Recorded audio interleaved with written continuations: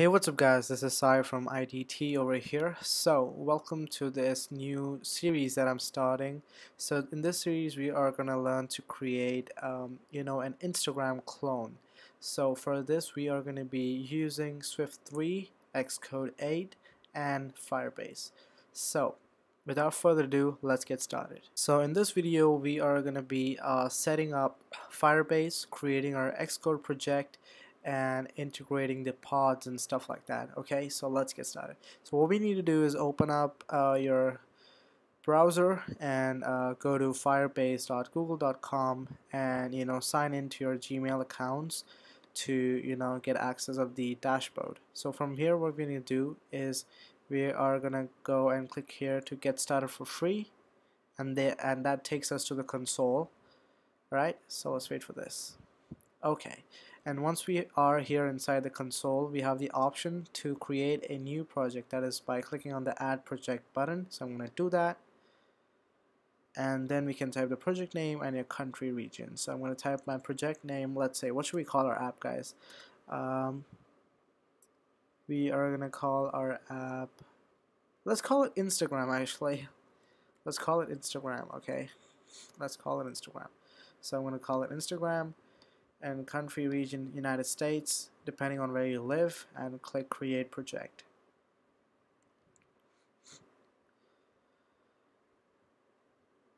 So let's wait for this to load up.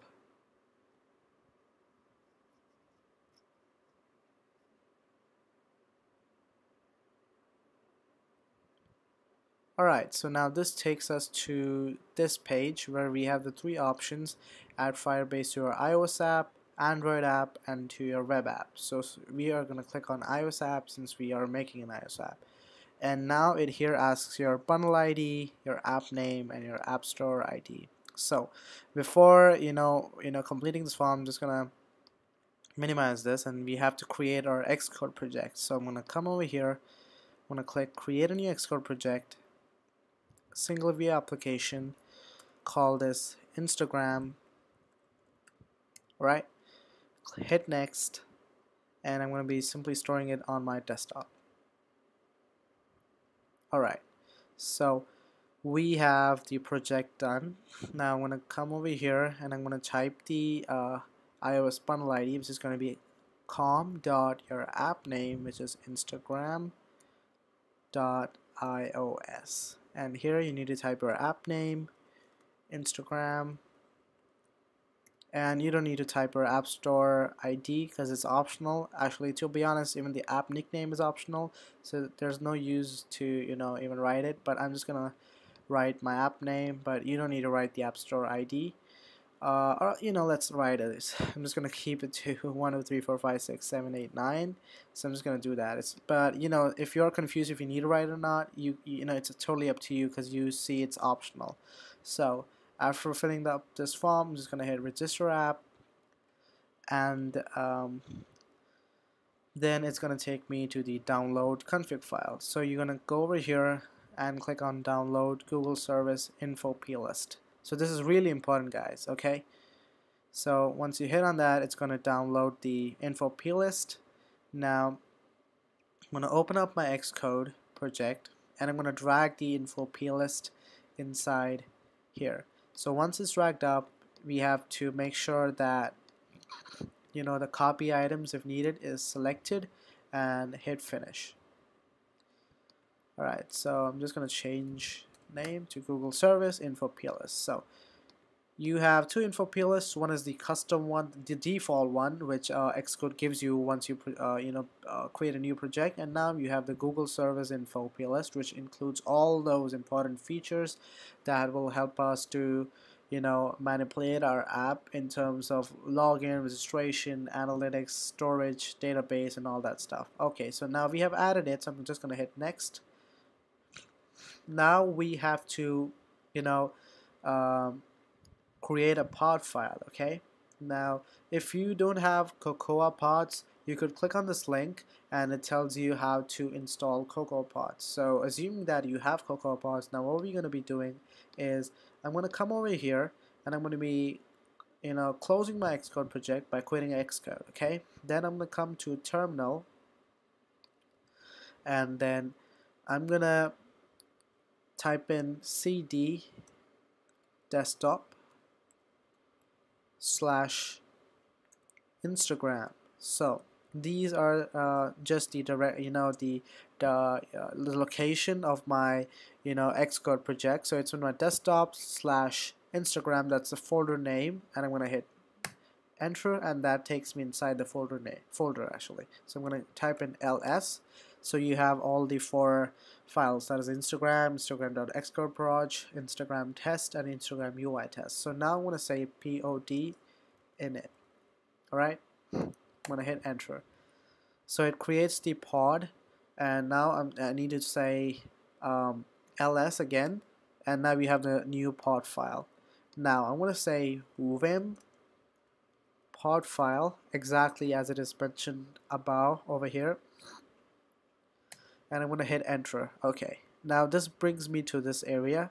Now inside this I want to type I, so it's gonna allow me to edit this, and under the use framework section, as you could see over here, I'm just gonna make some space. I'm gonna say pod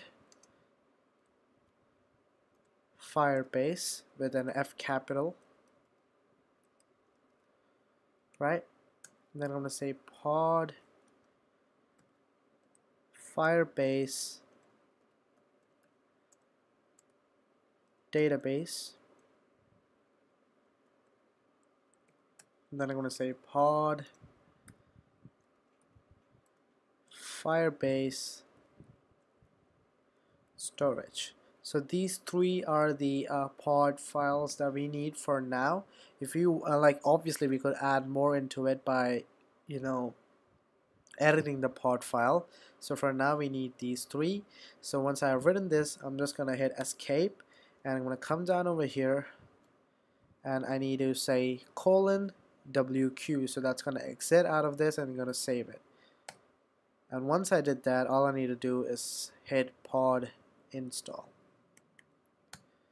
and now it's gonna install all of the stuff that we need, and it's done practically. So once we did that, you just gotta close your terminal, and once you go into the folder that of the Instagram Xcode project, you see you have the pod file, the pods, and you have something called as the Instagram XC workspace. So now every time you open the this project, the Instagram Xcode project, instead of clicking on Instagram Xcode pods, you're gonna open the XC workspace. So I'm gonna click on that and wait for my project to open up. And now it's over here, and now you could see along with Instagram we also have something called as pods. So these includes all the frameworks, the pods, and products that we need, that include all the Firebase tools for our app. So this is basically how we integrate Firebase into our app using the pods. Now one last step that is left over here is to configure our app with the Firebase. So what we need to do is come over here, and I want to import Firebase,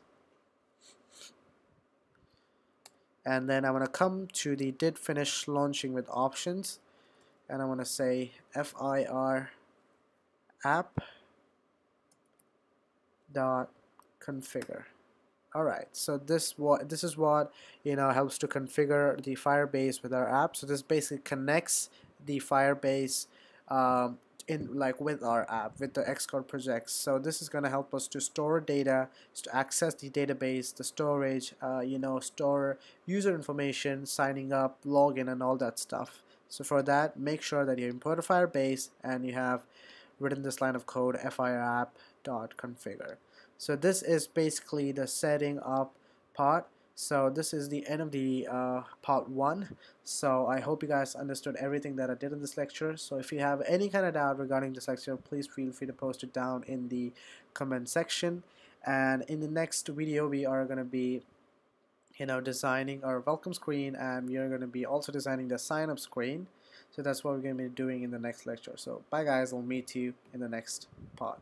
Peace out.